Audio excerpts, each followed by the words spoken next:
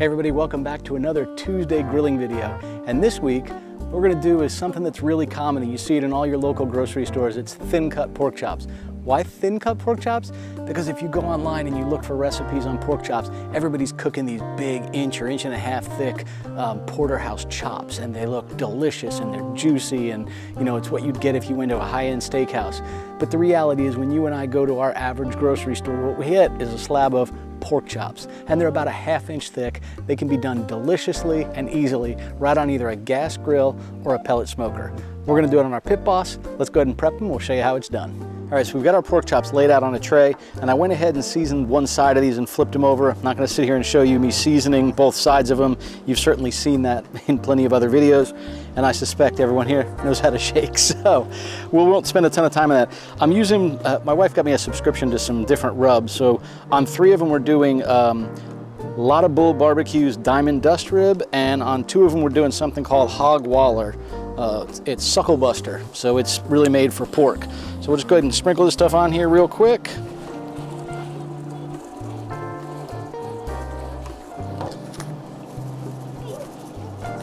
Now that the rub is on these, we're gonna let them sit for about 10 minutes, just until they get sort of moist looking. What we're looking for is for the seasoning to sink down into the meat. I've got the grill at 300 degrees, and we're gonna go ahead and put them on there, and we're gonna let them go for, I don't know, probably gonna flip them about every 20 minutes or so until we get a nice internal temperature of 145. So you'll notice the ones over on the right-hand side are starting to get sort of moist looking, and the ones on the left have just another minute or so of settling over there. We'll give it a couple more minutes before we pop them on the grill. All right, so we let these rest about 10 minutes. They're ready to go on. The grill is sitting at 295 degrees. So we're just gonna go ahead and place these right on here.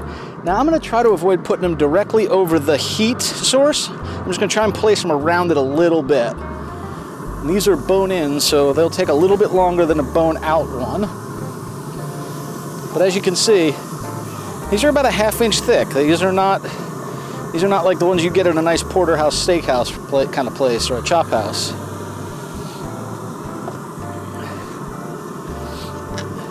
You'll notice I'm rotating these around. It's because I'm trying to place the bone closer to the heat source, because that's going to be able to absorb more of the heat without impact. And obviously we're going to rotate these as we go through them. Because I use 2 different seasonings, I'm also keeping track of where they are. So I've got my Suckle Buster over here, and then the classic Whole Lot of Bull pork rub over there. I'm going to close this up, set a timer for 20 minutes. We'll come back and check them and flip them.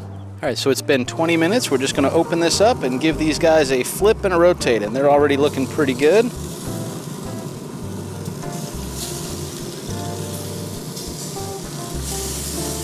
Some of that.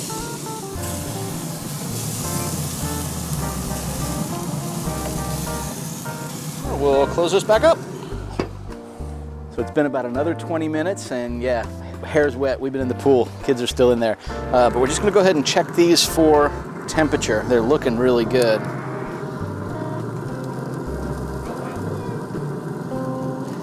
We're good there.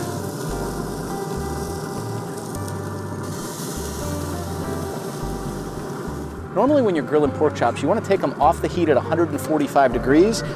These sit on a little long, they got a little hot. They're at about 168 to 170, depending on which one it is. So they're gonna be a little bit drier than we had initially hoped for. They're still gonna be delicious, but I probably could have taken these off 5 to 8 minutes earlier. So if you're doing this at 300 degrees and you're using the thin pork chops, I'd say flip them every 10 minutes, and probably after 3 flips, about 30 minutes, really start checking that temperature every couple. All right, so these are the ones with the all-purpose pork seasoning. These look really good, and these are the ones with the Suckle Buster seasoning on them. Just look at that. That juice running off of there. Those are good. All right, these are ready to go. We'll go ahead and cut a piece of this off. We'll give it a try and let you know how it is. All right, so let's give these a shot. This over here is the Suckle Buster one. I'm just gonna cut off a small piece. Try not to scratch this pan. Let's try the Lot of Bull first. Here goes nothing. All right, I'm not gonna lie. That very edge, right over here, was dry. I'm gonna cut another piece here where it's a little thicker. Let's see if this is much better. Wow.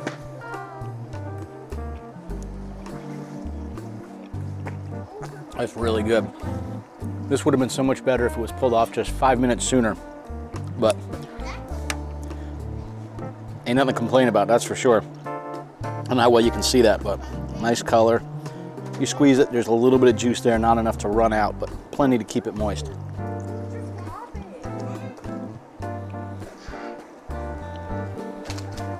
It's really nice flavor too. Hope you guys give this a try, and we'll see you next Tuesday for another grilling video. Bye. Happy and safe grilling, y'all. I think I'm gonna jump back in the pool.